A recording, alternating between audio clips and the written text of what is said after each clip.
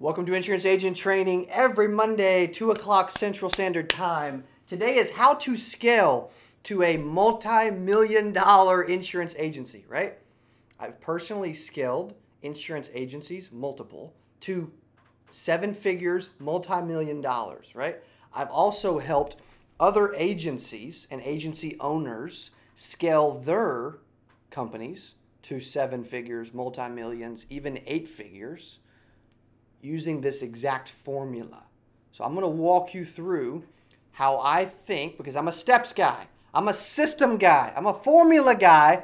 I believe that there are repeatable processes that other people are using and doing that we can learn from to then also do, right? So when I think about scaling an insurance agency, a big one, man, this is Insurance Agent Training, and we're going to drop it like it's hot today.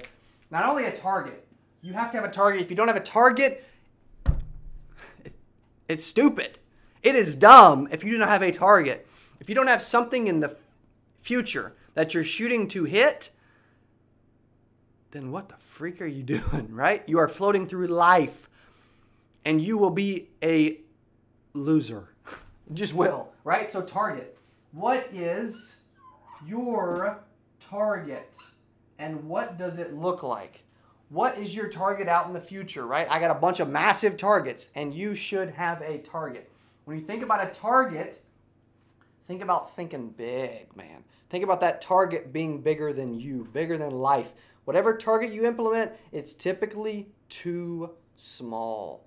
So make it bigger, right? Also, it comes down to being ultra creative. When you think about being creative, I think about thinking big, because what happens is, I say it from stage all the time when I speak and everything else, when I have a target that's super massive, right, a goal in the future, what happens is the bigger the target, the more creative I become, right? So when you think about creative, take out money, right?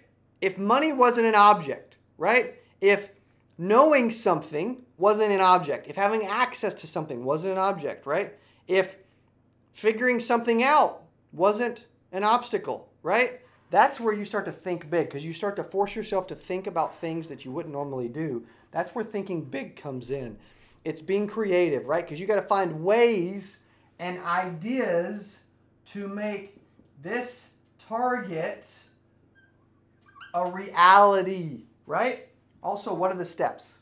What are the steps? One, you guys see me, I'm always using steps. 1, 2, 3, 4, 5, 6, 7, whatever. What are the steps for you to hit this target? Do you know what they are, right? And I'm talking, make them tough. The tougher they are, the better steps they are. Most people never scale and never set a big enough target, they're not creative enough, and they never think about the steps in detail enough. And that's why they fail. Because they're too lazy to implement tough stuff. They're just lazy, right? They're just lazy, right? So steps. What are the steps that you need to do that? And then what can you do to implement those steps? What do those steps look like? And what can you do to implement them, right? What are things that you have to do right away to implement those steps? If one of those steps is generating 1,000 leads a month, hypothetically, right? What do you need to implement to actually check that off your list and make that a reality? How about catching the marker in the middle of the show, right? Implement. What do you need to implement? What are the steps, and what do you need to implement to make those steps a reality, right? How do you do that? What does that look like, right? And the big ticket that makes people scale is long-term consistency. Obedience in the same direction for a long period of time. As Coach Burt would say, right? He's speaking at 8% Nation this year. Consistency is key. Obedience, long-term obedience in the same direction, right? And you'll continue to grow and scale, and it'll make you think bigger, right? So if you want to scale a multi-million-dollar insurance agency, while we're on Insurance Agent Training today, target. What's it look like? What is it, right? Creative. Force yourself to be more creative right now than you've ever been before. I used to tell myself, Cody, you ain't creative, bro. I was wrong. I'm pretty creative, right? Think big, come up with ways. But thinking big and having massive targets forces you to be more creative than you thought you could be. What's the steps, right? What do the steps look like? You got to detail the steps. And then you got to do whatever it takes to implement those steps to make them a reality, right? And how do we have long-term consistency? Long-term obedience in the same direction is key.